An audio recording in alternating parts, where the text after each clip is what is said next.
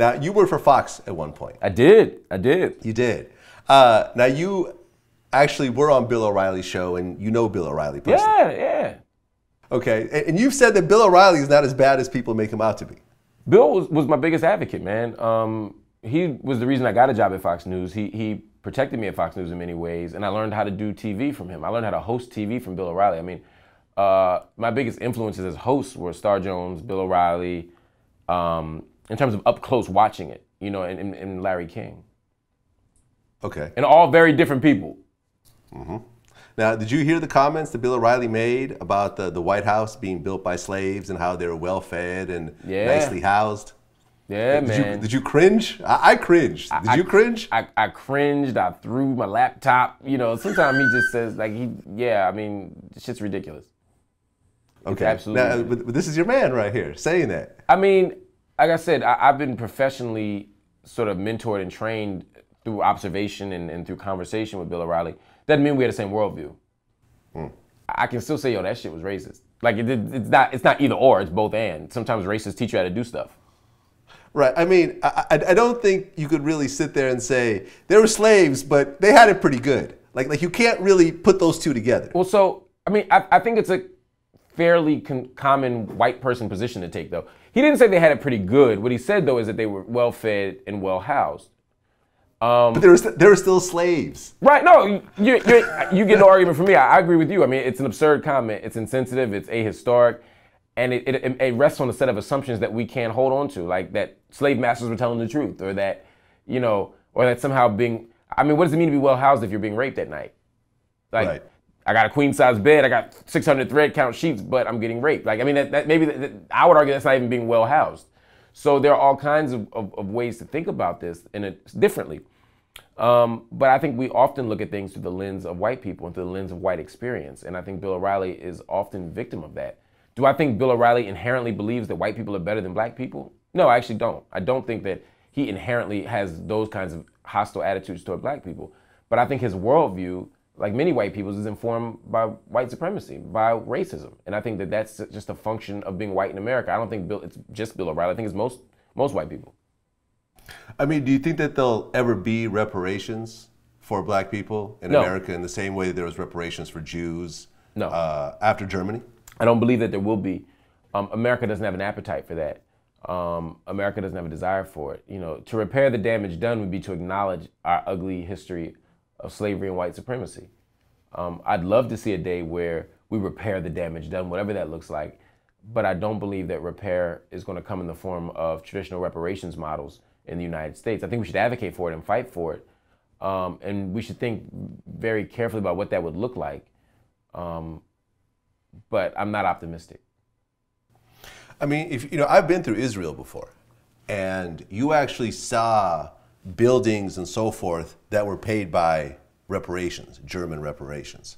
Yeah. Like you saw like Mercedes everywhere and so forth. And I actually looked into this and studied it, and there actually were reparations, and it didn't make what happened okay, but there was a certain level of healing when there was when someone admitted that they fucked up.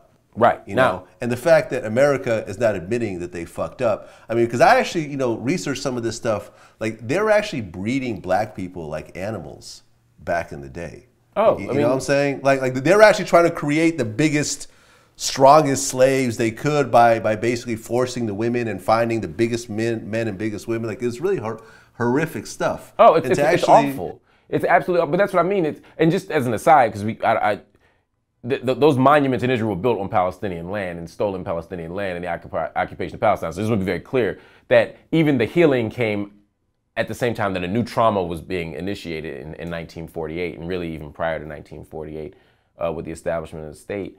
But yeah, no, I agree with you 100%. Repair needs to be done, and the recognition is as important as anything else. When we had that conference on race in Durban back in 2001, the United States walked out.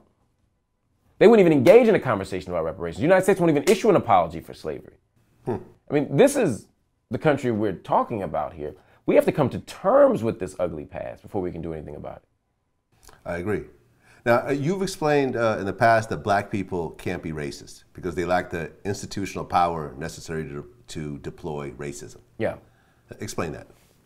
I mean, you just did. I mean, I think if it depends on how, I mean, if the problem with that argument, the problem with the conversation or the debates that circle around my point is that we're often defining terms differently.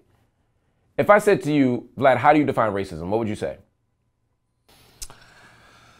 To judge someone by their appearance as opposed to the person that they are. Okay. Now, I would say that's prejudice, right? Not racism. But if Well, I mean, I guess it's racist to judge someone by their race as opposed to the actual person. That'd be racist. So if I say all Asians are smart, that's racist? Yeah. Okay. So I would argue that's stereotyping. So that's what I'm saying. It's a question of definitions, right? So if... I mean, usually racism implies a negative connotation as opposed to a positive. You know, by me saying all black people are smart, am I being racist? Like, you know, I don't think, you know, someone would accuse me of racism by saying that. Right, but maybe we should, right? Because, I mean, there's a... All right, that's another piece. We can talk about that in a second. But my point is, if you're defining racism as judging somebody based on their skin, then yeah, black people can be racist. If you're defining racism by denying people access to something based on their race, which I think is more along the way, sure, right? If you say having beliefs about a person of all people of a certain sort just because they are of that sort, all black people can dance, all black people can jump. If you're defining that as racism, then sure, black people can be racist. People take my definition of racism, delete it, insert theirs, and then get mad that about what I'm saying, and I'm not saying what they're saying. In other words, my definition of racism, and it's not my personal definition. If you read Beverly Tatum, if you read any sort of academic scholarship on racism, racism isn't defined as individual prejudice. It's defined as the kind of the ability, like one person, Nobles defines it as the ability to create reality for other people, essentially, and to have them believe in it as if it is their own. It's a structural investment. If you define racism as the ability to wield power, institutional power, structurally over another race, then yeah, black people can't be racist. We're not institutionally empowered in the same way as white people. And I'm not talking about individual black. I'm not talking about Obama or Eric Holder or Loretta Lynch. I'm talking about institutionally the ability. White norms define our reality. When you go into the store and buy a flesh-colored Band-Aid and it's peach, that's reflective of the fact that white norms govern what we say the normal body looks like. That's why dolls and toys and models and TV hosts tend to look a certain way, because they reflect the norm, the normative ideals of society. And so I'm saying that in that capacity, black people don't have the power to be racist. Can black people discriminate? Yes. Can black people stereotype? Yes. Can black people be prejudiced? Absolutely. I'm not denying any of that. But racism is a different conversation. Well, I did an interview with Eddie Griffin at the end of last year. And this interview ended up going everywhere, from Fox to MSNBC to everywhere. And one of the things that he said that really got a lot of people riled up was, there is a systematic effort to destroy every black male entertainer's image. They want us all to have an actress by a name. Do you agree or disagree with that? I disagree. I think that there's a heightened scrutiny for black people in public. There just is. But I'm always reluctant to ignore human agency as well, right? Like, Bill Cosby's legacy would not be tainted if he hadn't allegedly assaulted so many women. Mm-hmm. So I don't want to leave that part out. Now, as far as people holding on to the legacy, Prince held on to his. Muhammad Ali. Well, I mean, not exactly. I mean, because he died of a drug overdose. Right, but I mean, that's not the media. I mean, that's how he died. I mean, should we just pretend he didn't? Should we pretend he died of old age? I mean, like, he died of an OD, but we're not tainting his legacy. People love Prince. I love Prince. We all love Prince, and no one is holding that against him. Muhammad Ali passed away. He didn't leave with his legacy intact? Muhammad Ali left with his legacy intact. That's true. Yeah. I mean, so I'm not willing to say that people can't leave with their legacy intact. I agree with Eddie that we tend to demonize black celebrities more, that we tend to attack them more. But Bill Russell's leaving with his legacy intact. Harry Belafonte's leaving with his legacy intact. Sidney Poitier's leaving with his legacy intact. He was in the same movies as Bill. He just didn't rape nobody. So I'm willing to say that we do have some agency here. At the same time, that we have to be hyper aware of how Hollywood absolutely comes for us all the time. Well, you know, one of the regular guests on Vlad TV is Lord Jamar. And one of the things that we initially discussed, that we kind of kept discussing over the years, was he felt that America is inherently scared of black men. So when you see sort of a feminization of the black male, you know, you see like the Kanye with the skirts, or you see certain male actors wearing drag, you know, and so forth, that this is white society trying to feel more comfortable with their fear of black men. I mean, do you agree or disagree with that? I disagree. I think that I do. So there's two pieces to that, right? The first piece is the idea that America is fundamentally or inherently scared of black male bodies. I would say yes, right?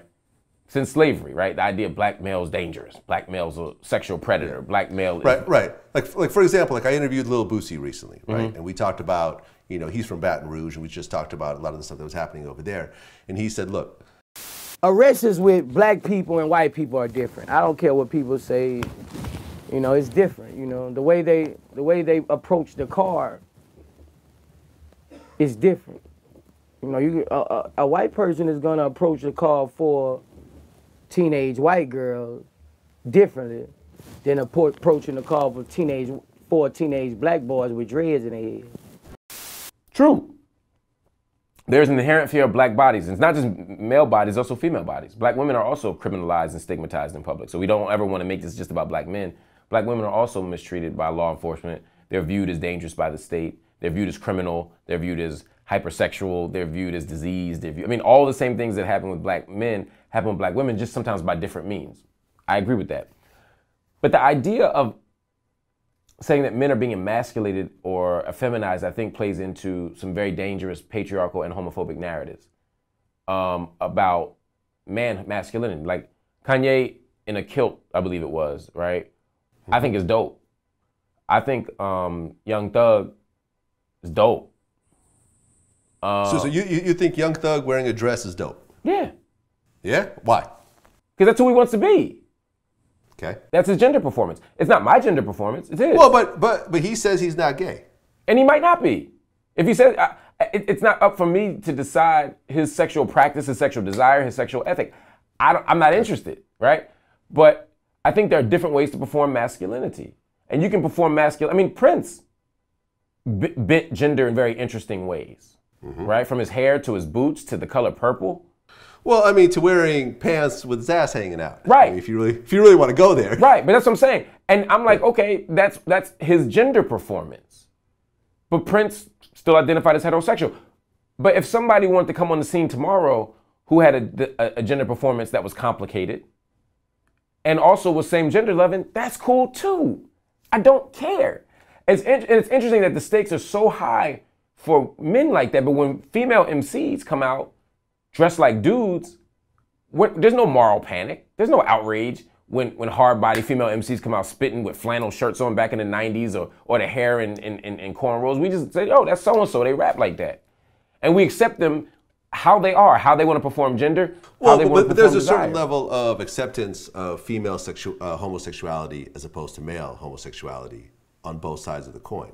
Right, and that's all about male patriarchal fantasy, right? Men will allow for certain types of female, woman sexual desire because in our minds it still plays into our own erotic fantasy. Like maybe I could jump in, right? So if they're femme, we're cool. If they're butch, we start getting anxious because it's like, oh, wait a minute, that's too much like dudes, right? It's our own masculine anxiety. It's our own homophobia that we have to police.